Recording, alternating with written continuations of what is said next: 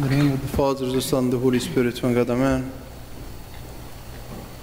Today we call it St.Thomas Sunday, and it's considered one of the minor feasts of the Church. It's related to Jesus Christ, his appearance to St. Thomas, and he made him put his finger in the wound of his side and the nail signs on his hands. Why this is considered one of the feasts of the Church? Actually, that's because of that this experience St. Thomas had. It was his personal experience, but also it is the church experience of Jesus' presence, the resurrected or the raised up or the risen Christ in the church, the alive Jesus Christ in the church. This is a personal experience for St. Thomas, but it's also an experience of the whole church. He is present and he is among us in the midst of the church, and he is alive to the end of the ages. Before talking about St. Thomas and this feast, I would like to go back to the readings of the church on that day, and starting from the Vesper. I like the analogy that the church is providing us through the readings of the church, starting from the Vesper. If you attended yesterday the Vesper, you're going to see the miracle that Jesus did on the very beginning of his ministry, when he was calling his disciples. So the miracle, it was of St. Peter. When he used all what he learned as a professional fisherman, and he didn't get any fish. He didn't get any fish.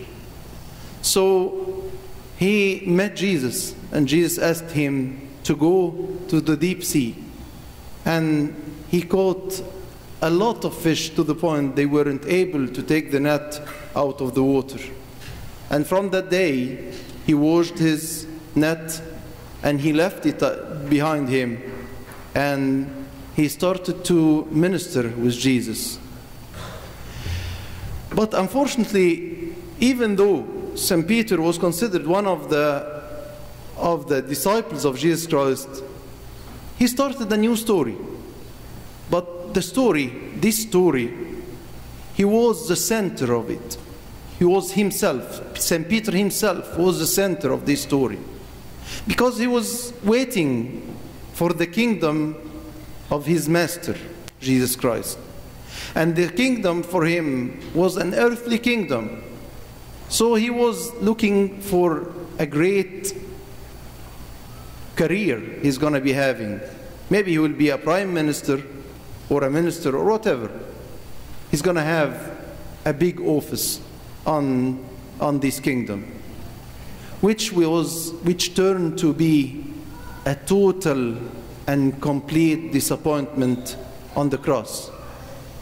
But the good thing, what we read on the morning, on the morning prayer, the gospel of the morning prayer, is again another meeting between the risen Jesus with Peter, who looked for his net, and he went back to his old profession, which he left for 3 years and a half, and looked for his net and went to go fishing.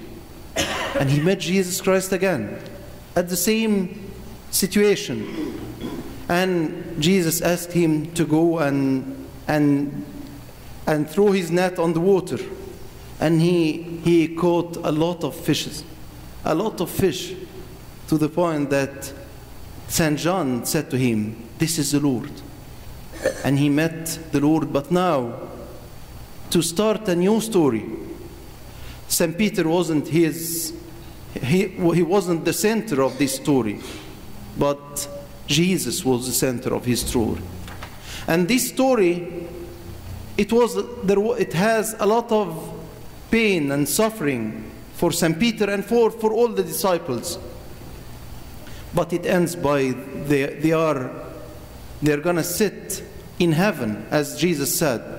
They're going to sit in heaven to judge the whole world, to judge the 12 tribes of Israel. I like the analogy, the two meetings.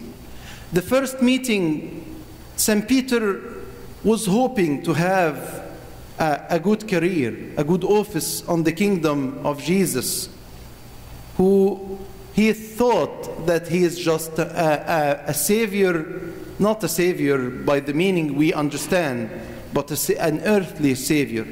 But the second meeting, it turns him to be the apostle and the disciple who accepted to be crucified. And when he was going to be crucified, he denied to be crucified like Jesus. He wanted to be upside down because he thought he doesn't deserve to be crucified like God. The second one today is the center of the story, or the celebration of today, St. Thomas. As I said in the beginning, he put his finger on the wounds and the nail signs of Jesus Christ. And it was his experience. The tradition is saying that he went to the Far East, to India, to preach the gospel there. I think every time he would talk about Jesus Christ, he would say, my hands touched his wounds. I have seen him crucified. I have heard him teaching. I walked with him and I saw his miracles. He has given me to make miracles myself. And I saw him dying on the cross. But I touched his wound. That's the experience. That's a personal experience we should get. The church is trying to put before our eyes the resurrection every day, or actually all the time. On daily basis, on the Matin prayer, we remember Jesus who is risen from the dead. On weekly basis, Sunday is a weekly commemoration of the resurrection. On monthly basis, the 29th of each month of the Coptic calendar, we remember the Annunciation, the Nativity, and we remember the resurrection. On the yearly basis, we remember the resurrection of Jesus Christ on the resurrection feast or on the Easter. So we need to have the resurrection before our eyes. And this makes our life to change. Our life should change. That's how resurrection is, as I talked last week. Resurrection is something we practice, we live through repentance. And we see that on the reading we have heard today from the St. Paul. He was saying, but you have not so learned Christ, if indeed you have heard him and have been taught by him, as the truth is in Jesus, that you put off concerning your former conduct the old man which grows corrupt according to the deceitful lusts, and be renewed in the spirit of your mind, and that you put on the new man which was created according to God, in true righteousness and holiness. Therefore, putting away lying, it's of the old man. If we believe in the resurrection of Jesus Christ, we cannot lie.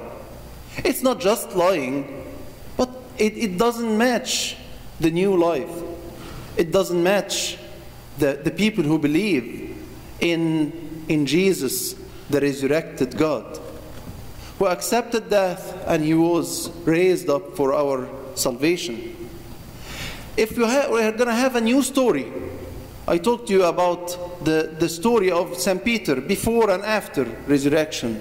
If you're going to be having a new story, if any one of us want to introduce himself, what he's going to say?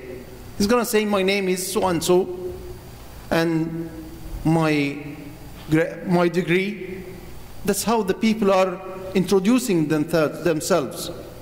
And the more degrees I have, the bigger the list of degrees I have, and certificates I have, and trainings I have, the more I like to show that. Or I'm introducing myself. That's how people are introducing themselves. The career I'm working on, maybe if it's a well-known company, this will be a great privilege. But to tell you the truth, all our earthly story is going toward this. We are the things which we are looking for.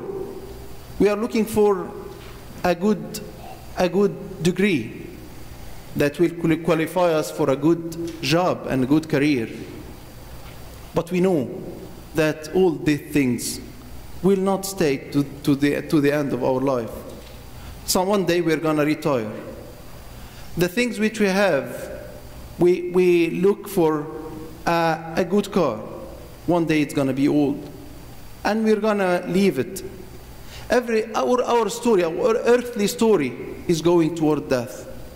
But we are looking for a new story. Jesus is the center of this story, and through this story, we're going to be having eternal life.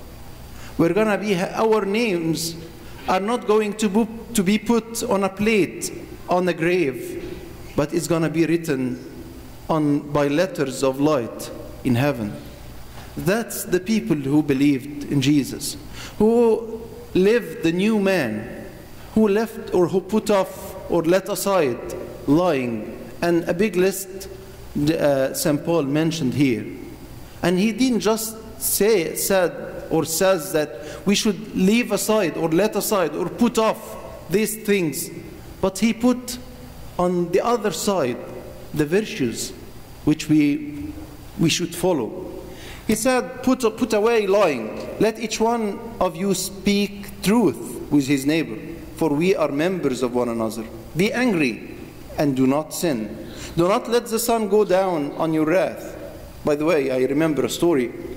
There was a man, they saw him running very fast and looking upwards.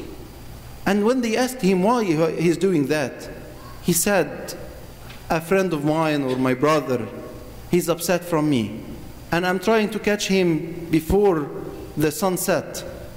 So my friend or my brother won't be upset from me after the sunset. That's how people live the commandments of Jesus Christ, the commandments of the Bible. So he said, do not let the sun go down on your wrath, nor give place to the devil. Let him who stole steal no longer, but not just that, but rather let him labor, not just for himself. Let him labor, working with his hands what is good, that he may have something to give him who has need. It's not just to work to fulfill his needs, but to work to satisfy the needs of needy people. I mean, that's how our life should be changed. If we believe in Jesus who is risen, if Christ is risen, truly he is risen, we should live up to that standard. That's how the people who believe in resurrection should live, and glory be to God forever. Amen.